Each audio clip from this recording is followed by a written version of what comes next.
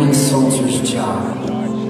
It was meant to be used by Caesar, but instead, it was used by God. It was meant to stop a movement, but instead, it became the way.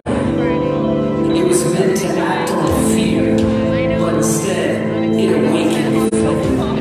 It was meant to be vicious and violent, but instead, it became our peace. It was meant to uproot hope, but instead, it became the sin.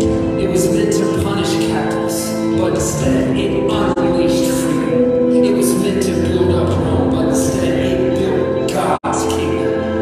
It was meant to discourage rebels. It was meant to stop insurrection. It was meant to put down Jesus, but instead, it set up his resurrection. It was meant to jeer and mock him, but instead, it was his glory. It was meant to erase a chapter, but instead, it became the story.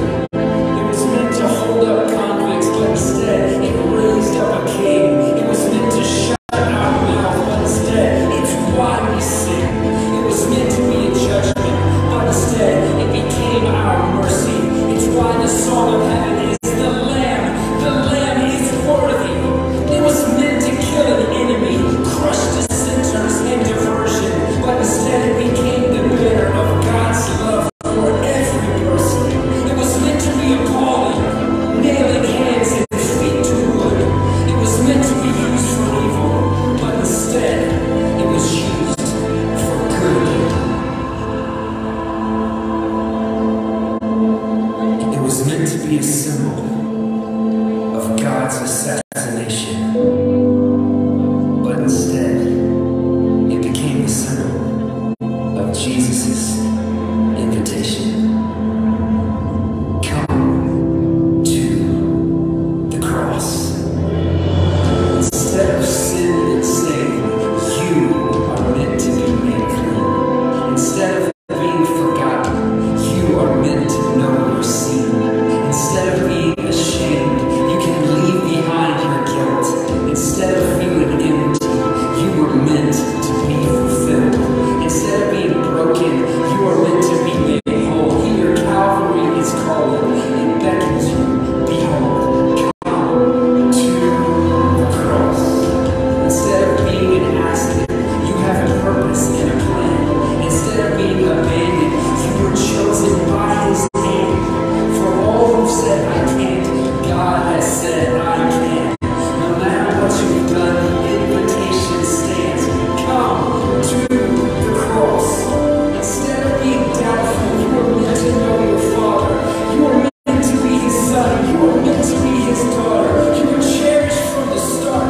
You are always in the picture. Instead of being a victim, you are meant to be a victor. The result of Jesus' blood, salvation has arrived. Instead of being dead, you are meant to be alive.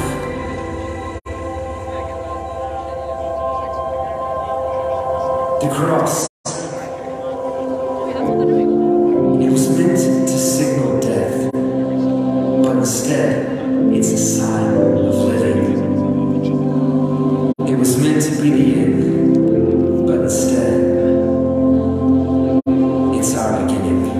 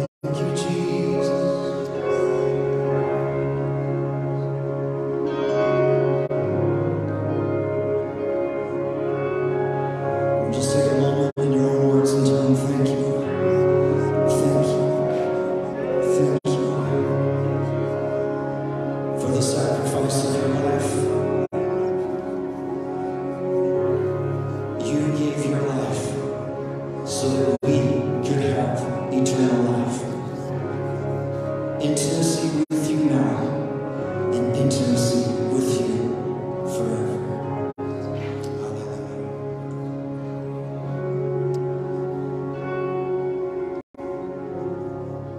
You can be seated.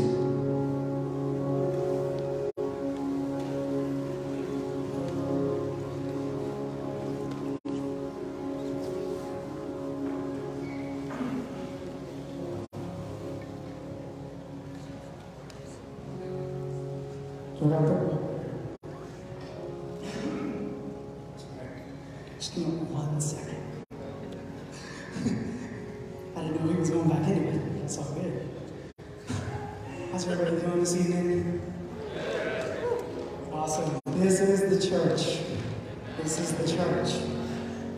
So today I'll be reading from Luke 22, 39 to 46 today. If you have your Bibles, go ahead and take them out, follow along. Jesus went out as usual to the Mount of Olives, and his disciples followed him. On reaching the place, he said to them, "Pray that you will not fall into temptation." He withdrew about a stone's throw beyond them, knelt down and prayed, "Father, if you are willing, take this cup from me, yet not my will, but yours be done." An angel from heaven appeared to him and strengthened him. And being in anguish, he prayed more earnestly, and in his sweat was like drops of blood falling to the ground. When he rose from prayer and went back to the disciples, he found them asleep, exhausted from sorrow. "Why are you sleeping?" he asked them. "Get up and pray, so that you will not fall into temptation." That's a lot. But there are a couple things that I got from this. The first one being is when he was praying. As he was praying, "Father, if you are willing, take this cup from me. Yet not my will, but yours be done."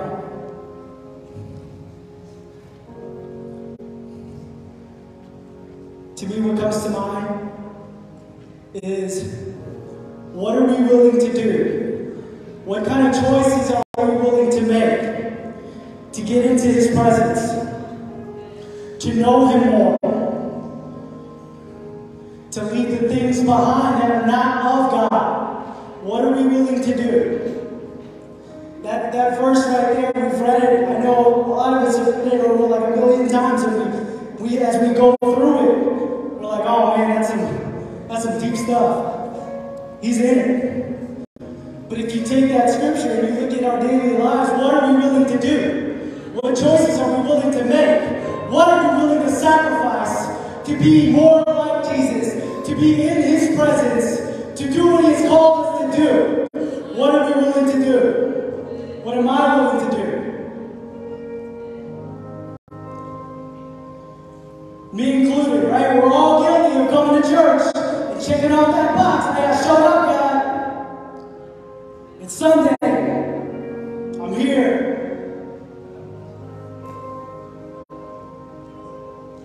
Monday's different though, God. My job is different, right? We all try to compartmentalize. What kind of choices are we making? The second thing I want to talk about is that when he came back to his disciples, they were sleeping. They fell asleep. But it doesn't just say that they fell asleep, they were exhausted from sorrow. I looked at like 6 different versions of this, and it was like sorrow, or I can't remember the other one, but it was all sad. The situation that they were in was tough, right? And that's, to me, the scripture says that's all that they can focus on.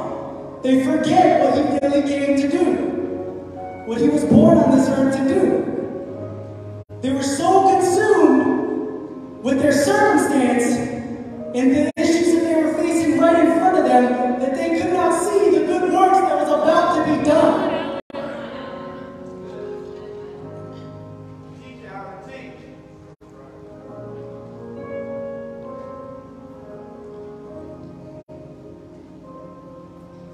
Not my will, but yours be done.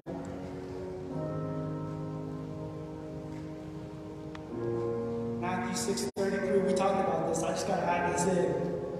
We talked about this, I think, a couple Sundays ago. We've all read this verse too. Matthew 6:33, right? We know this one. Seek first and his, and he will he not meet your needs? He will meet all our needs, yes? As we seek first the kingdom of God, as we make a choice to seek him, to have him first before everything else. Come on, church. What are we? I'm speaking about myself too.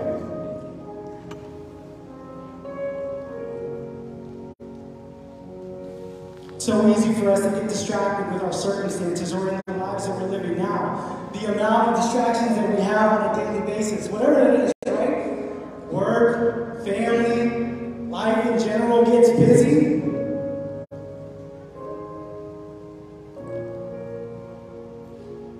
Not my will, but yours be done.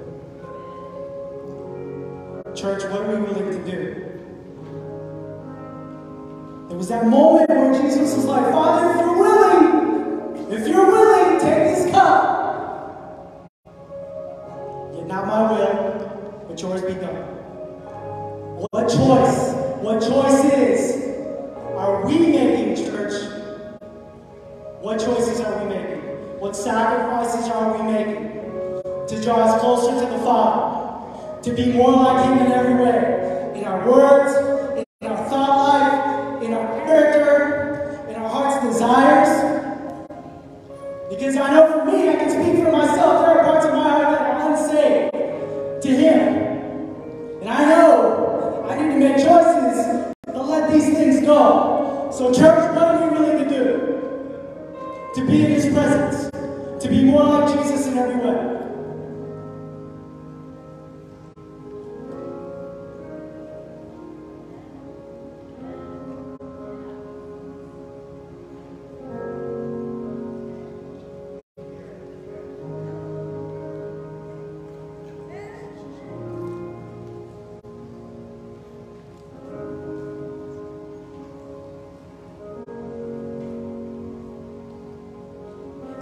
I'll be reading from Matthew chapter 26, verses 14 to 16, 47 to 50, and 69 to 75.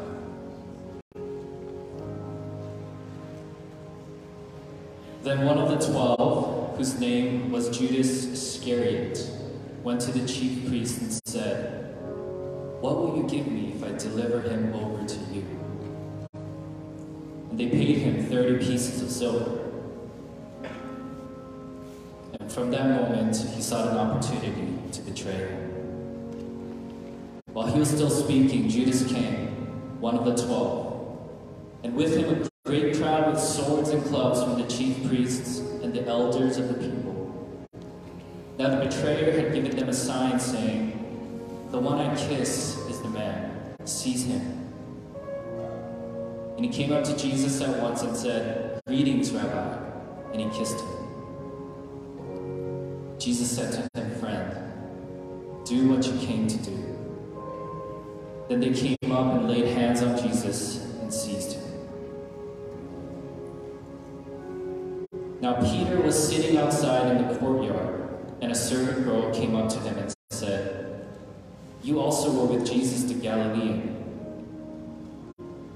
But he denied it before them all, saying, "I do not know what you mean." And when he went out to the entrance, another servant girl saw him, and she said to the bystanders, "This man was with Jesus of Nazareth." And again he denied it with an oath, "I do not know the man." After a little while, the bystanders came up and said to Peter, "Certainly you too are one of them, for your accent betrays you." Then he began to invoke a curse on himself and to swear, "I do not know the man." And immediately the rooster crowed, and Peter remembered the saying of Jesus, "Before the rooster crows, you will deny me 3 times." And he went out and wept bitterly.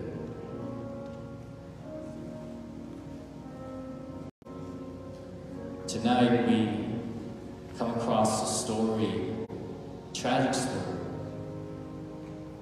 where two of Jesus' disciples betray and deny him. Both Judas and Peter, both followers of Jesus who had given everything up to follow him. Both disciples who have walked closely with him for 3 years, have seen him perform miracles, have seen him heal the sick, raise the dead, cast out demons. 2 of his closest friends, at the moment of Jesus' greatest need, deserts him.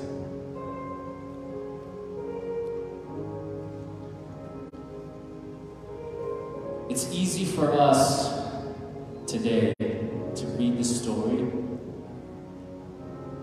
and to see it as a horrific story that Judas and Peter, that they did to Jesus 2,000 years ago. But I want to challenge us, I want to challenge you, I want to challenge myself with a question. Where do you see yourself in this story? Where do you see yourself in the story of Jesus' betrayal and Jesus' denial? I believe that the only way to truly see the beauty of the cross and how it applies to us is to see it not just as a story of what others have done to Jesus, but to recognize and see it as what you and I have done to Jesus ourselves. So where do you see yourself in this story? In verse 14 it says that one of the 12, whose name was Judas Iscariot, went to the chief priest and said, "What will you give me if I deliver him over to you?" And they paid him 30 pieces of silver.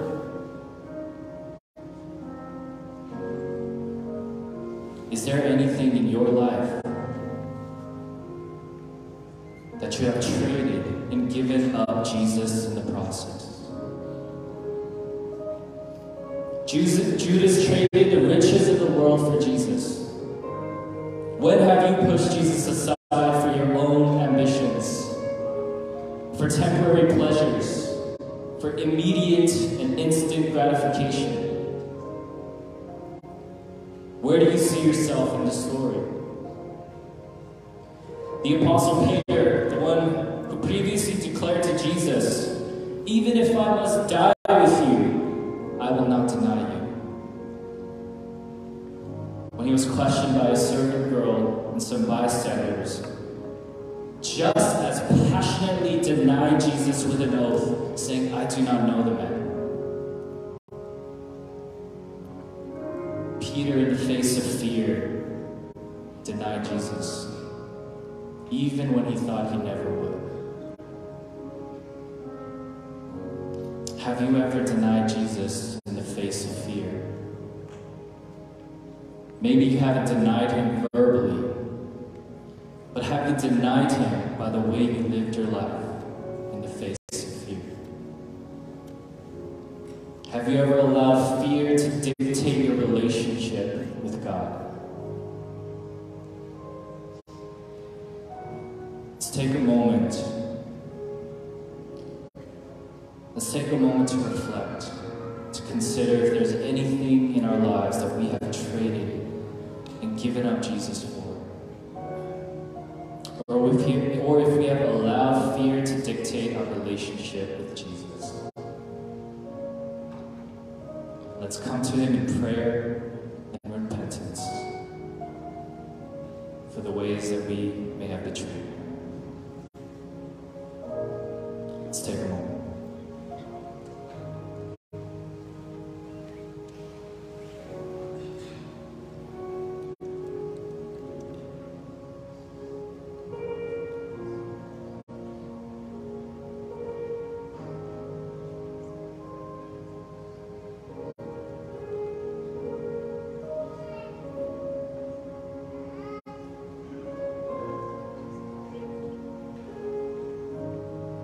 Matthew 7, verse 27, verses 11 from 2:31.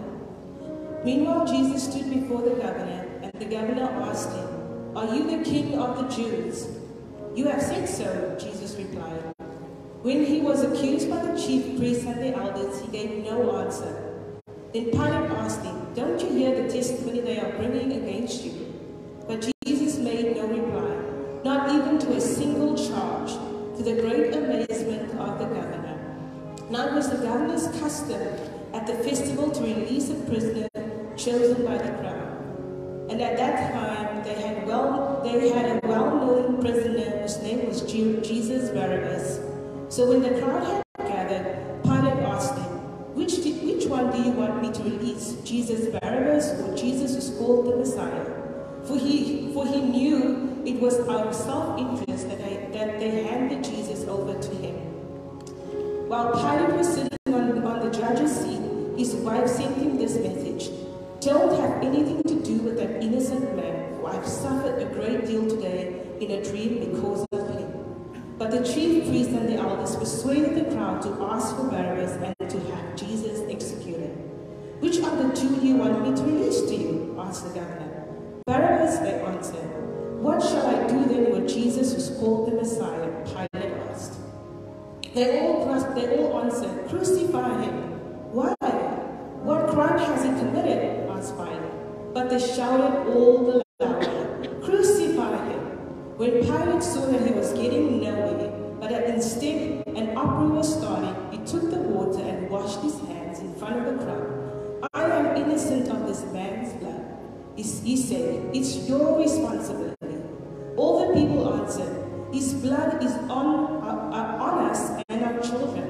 Then he released Barabbas to them, but he had Jesus flogged and handed him over to be crucified.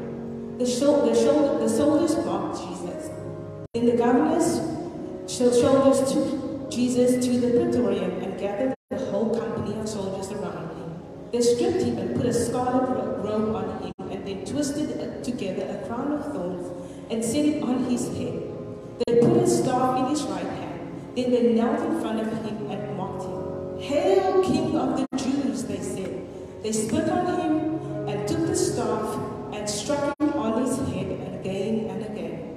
And after they had mocked him, they took off the robe and put his own clothes on him. Then they led him away to be crucified.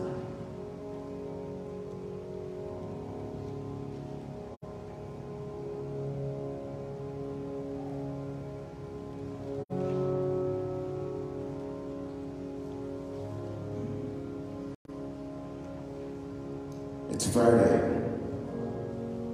It's the end of the week. The markets are bare and the profits are bleak, but it's Friday. The day that we all buy wine and go and make merry until the day is gone. Because it's Friday. But we gather in the square because the one they call the King of the Jews is there. I've heard of you, King, how you come to set us free. I've heard you cleanse lepers and made blind men see, but what I see is a man scorned, body torn, and flesh shorn, a king in a crown of thorns. It's Friday. The day is fading. The parade is waiting. Can you hurry it up, King? I need to close up shop because it's Friday. I'm teaching my son, Bartholomew, to honor the Sabbath, unlike the people who follow you. What's wrong, King? Can't you bear the cross? You're supposed to be a mighty conqueror, but you're carrying a criminal's cross. Are you not the Messiah? Here's your chance to prove it. Come down from that cross. Cure my son of his stupid. Come. Show me and the rest of the world the light that shines in the darkness. It's Friday. I got more important things to do than to come to church and sing for you. Here, the carpenter's kid who fancies himself a God. Where is our salvation? It's Friday. The bills need to be paid. It's Friday. My mother's mind is still crazy. It's Friday. My cousin still isn't saved. You say he must be born again, return to his mother's womb, and this from a dead man in a borrowed tomb. It's Friday. All these promises you made, and look at you.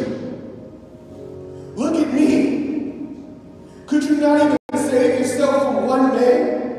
I scourged you with the whips of my judgment and nailed you to that cross with my own hands. Where is the healing? Where is the change? Where is the safety and the freedom that you promised us? Why is my grandmother still dead?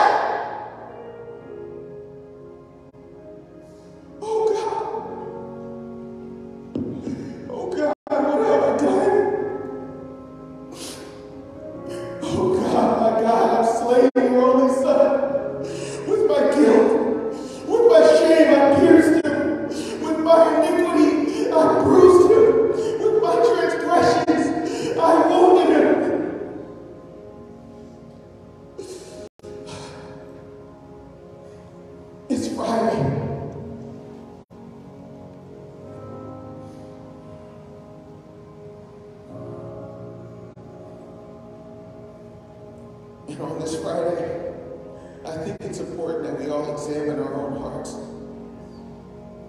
And we all remember exactly why he made the sacrifice that he made.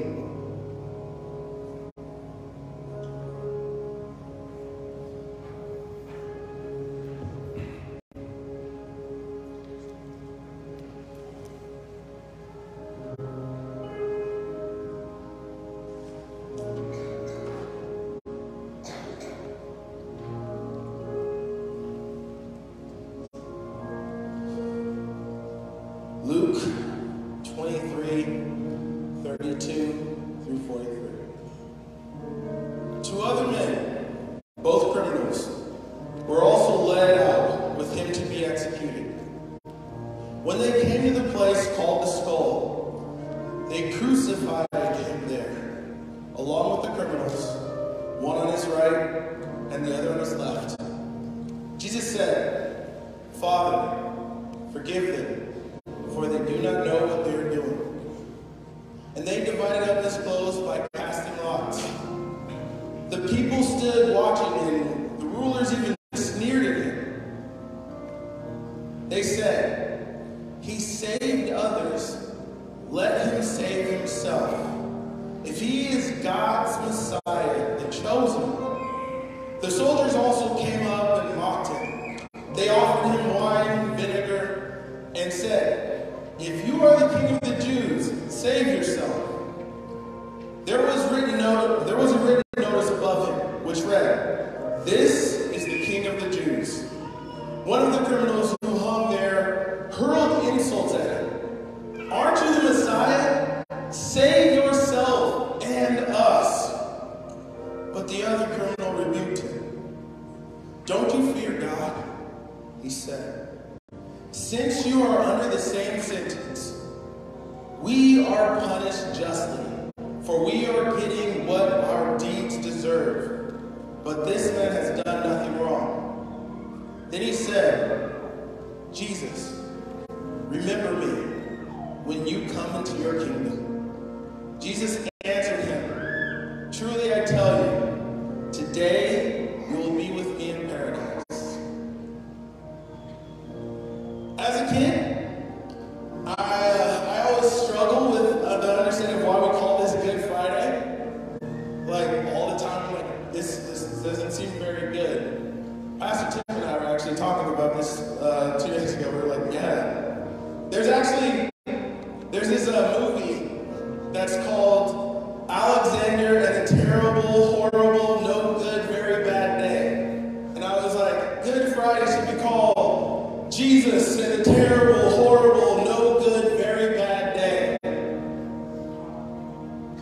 And I had this perception like, we know that this is Good Friday because of what happens next. But I was thinking, how about the disciples? How about the people who were there, who were going through this, seeing Jesus crucified? It is clearly written, they weren't thinking, even though Jesus told them he was going to rise, they either forgot or didn't believe him. So they are struggling. For them, this is the worst day ever. And I was like, man, that is really tough to deal with. But then I realized,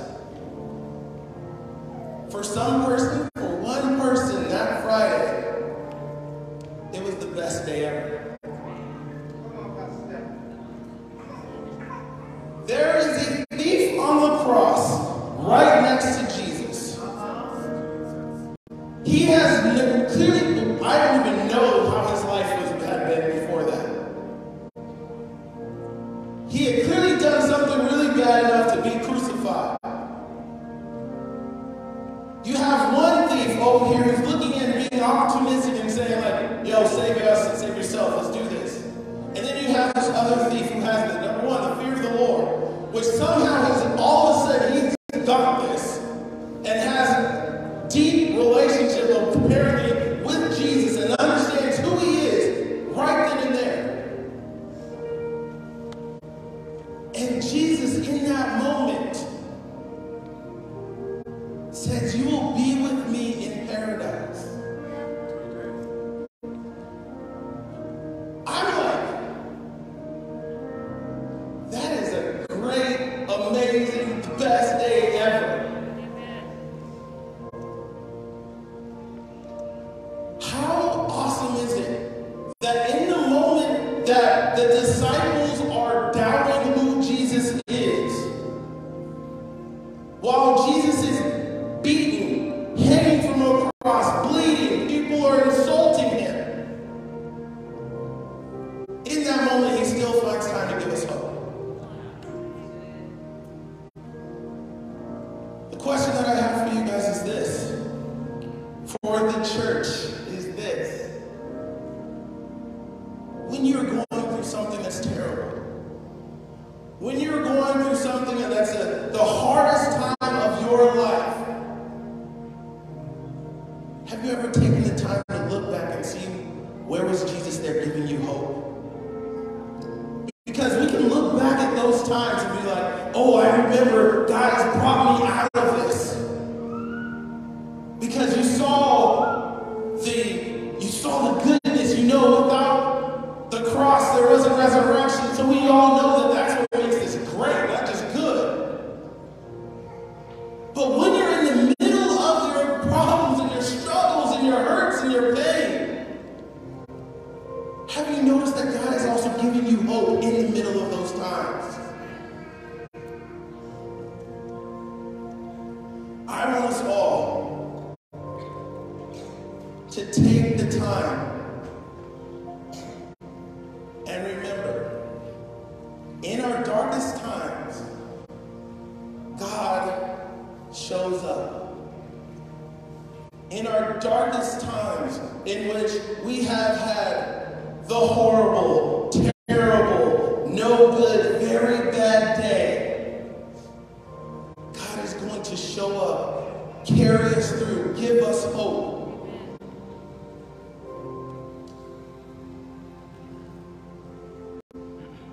Sit down and just remember that. How God's hope sustains us through these times.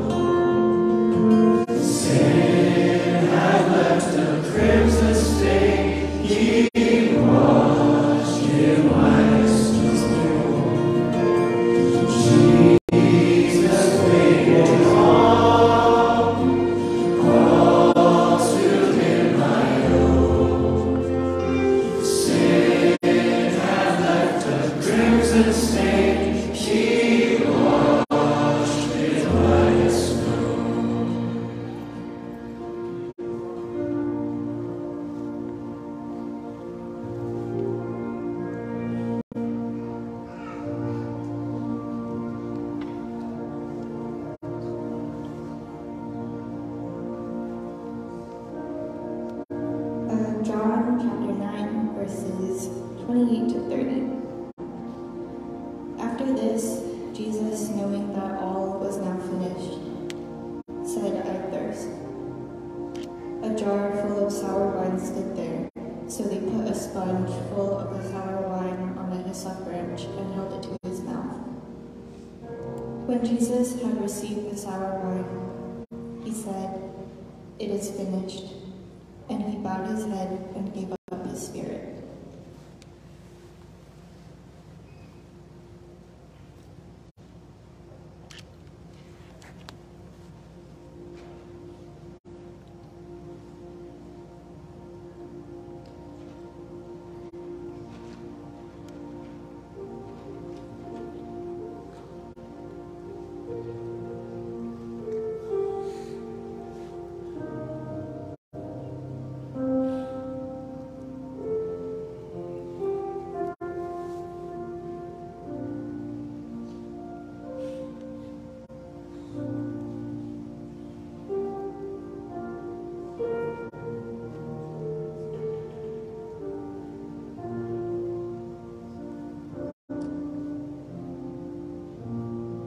Something together as a church.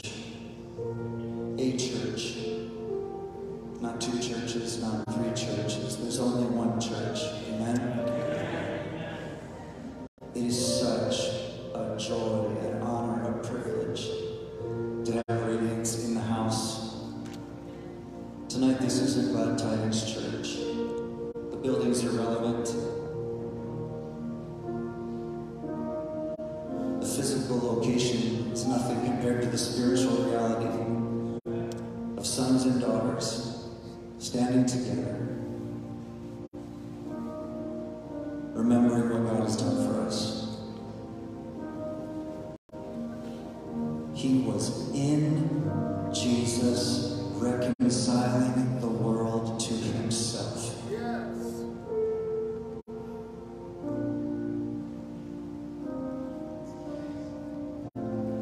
It seems a little bit self-serving that we get to get together and pray for one another's needs. And because Jesus said those words, it is finished. Everything that needed to be accomplished for us to have our relationship with God restored, everything that needed to be accomplished for us to be able to call on God was finished.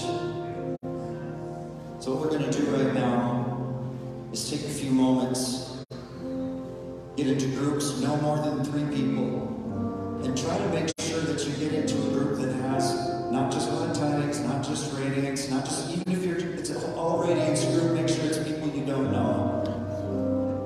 But find 2 other people, no more than 2, otherwise at 4 people we won't have enough time to get our requests prayed for. So you're going to have to move out a little bit. Turn, find a couple people.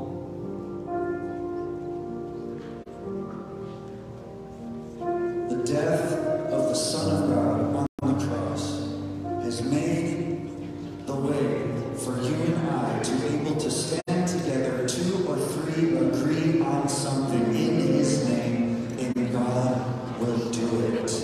Amen? So take a few moments. Now don't tell the long story version of a prayer request or you won't get time. Let's find new people.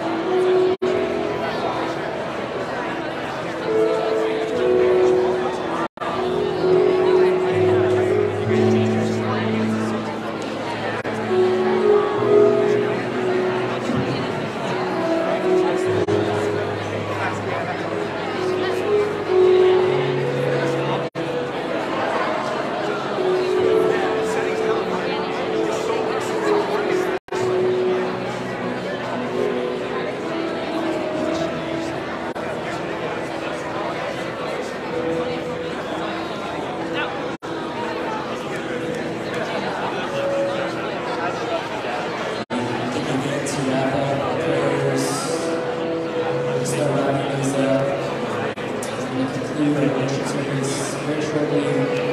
So let's just take the last minute to wrap up our prayers and the time together.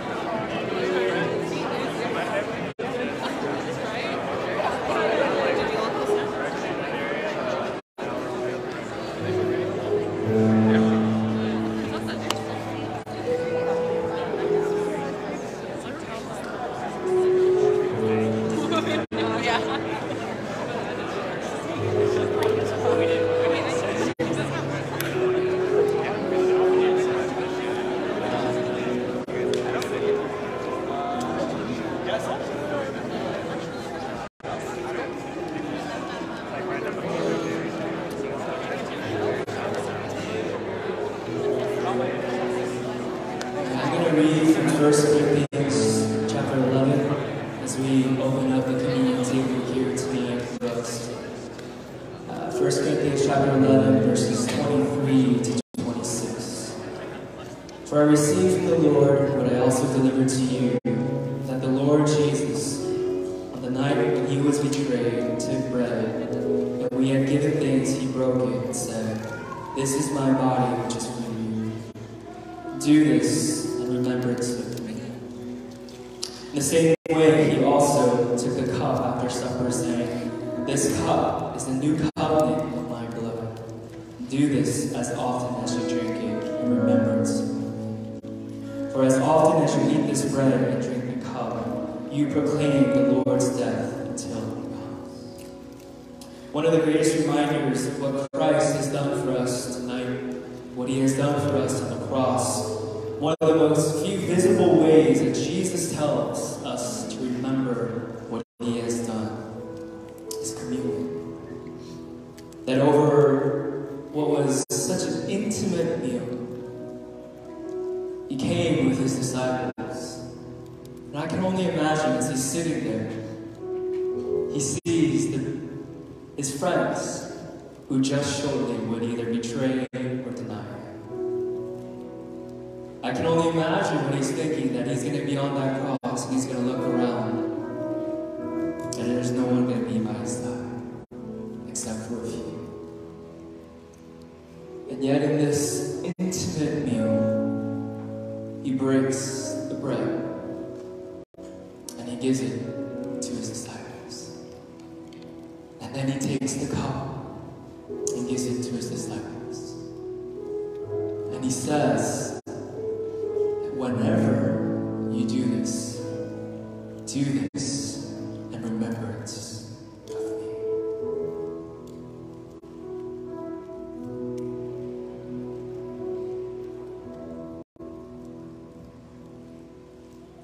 I was supposed to do the bread part, so.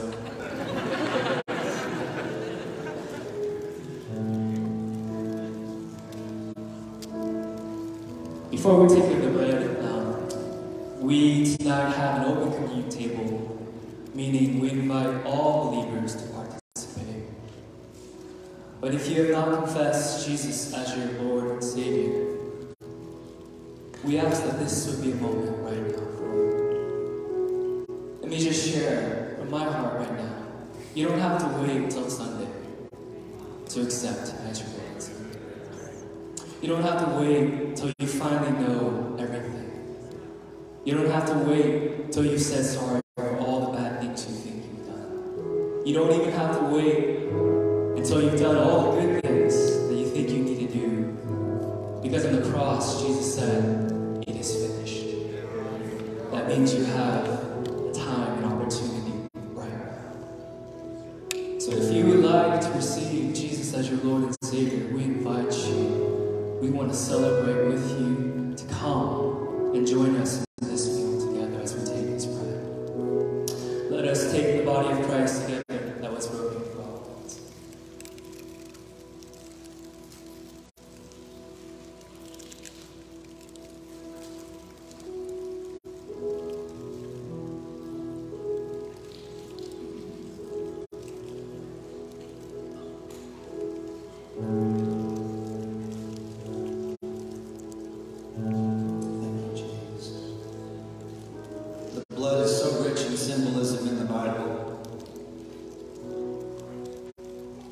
Obviously, on Good Friday, we think of the Passover and the blood put on the doorpost and the lintel of every Israelite house, and served as protection. In Isaiah 53, we find out that the blood is for our healing.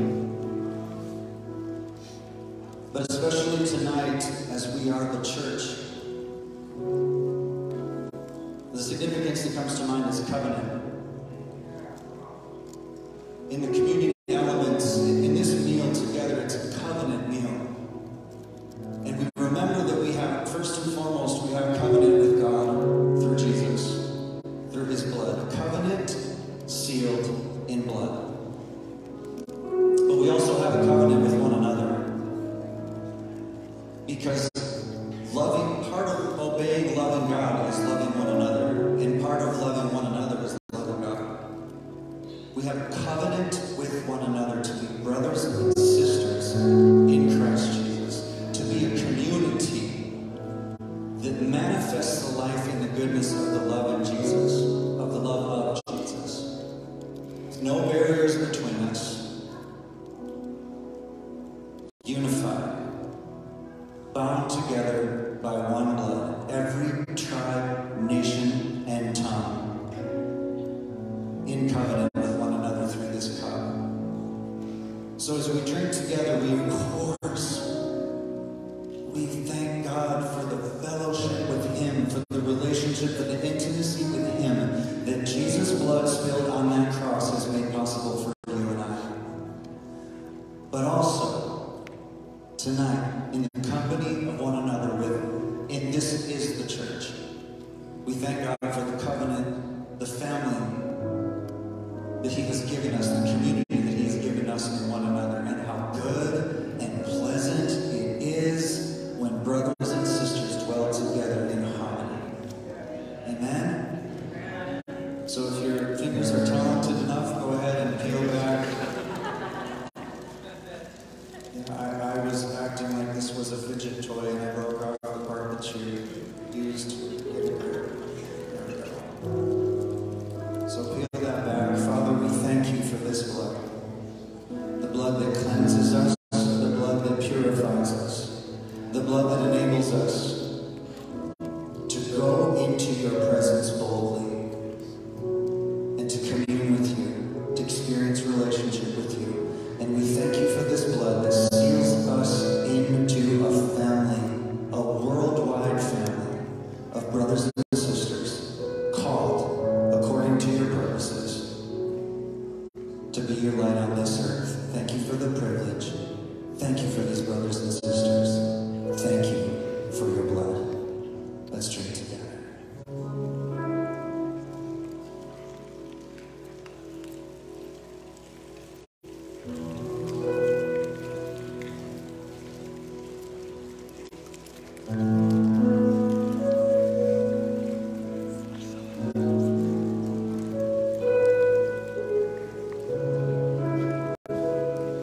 Church, I'm going to speak up on your feet.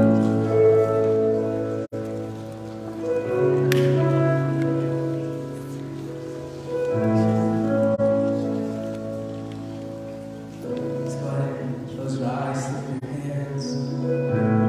Just thank him.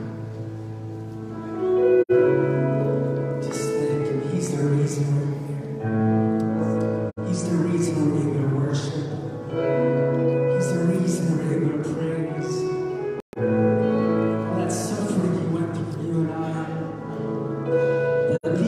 do is worship. The least we can do is praise Him. The least we can do is give ourselves as a living sacrifice. It's the least we can do.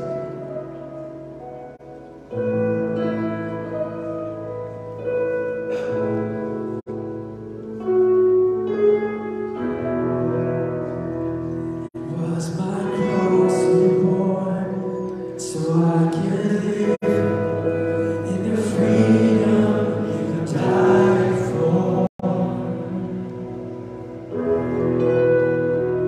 And now my life is yours, and I will sing of your goodness forevermore. Was my cross.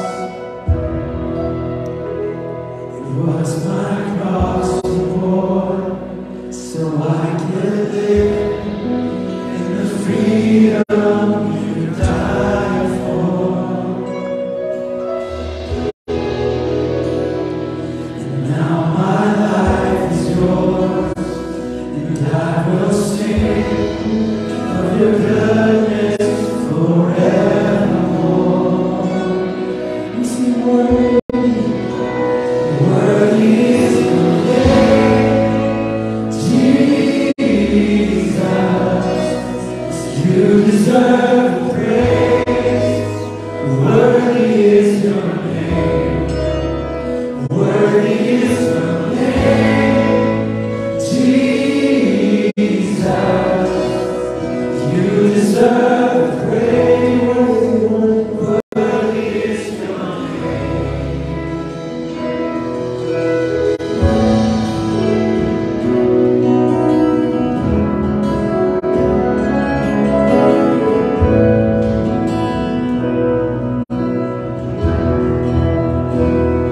Now my shame is gone. I stand amazed in your love undeniable.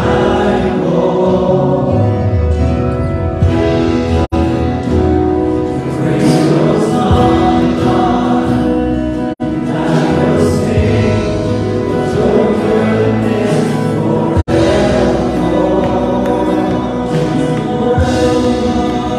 Worthy is your name, Jesus. You deserve the praise. Worthy is your name. Worthy is your name, Jesus. You deserve the praise. Worthy is your name. Worthy is your name, Jesus. You deserve praise. Worthy is your name. Worthy is your name, Jesus. You deserve praise. Worthy is your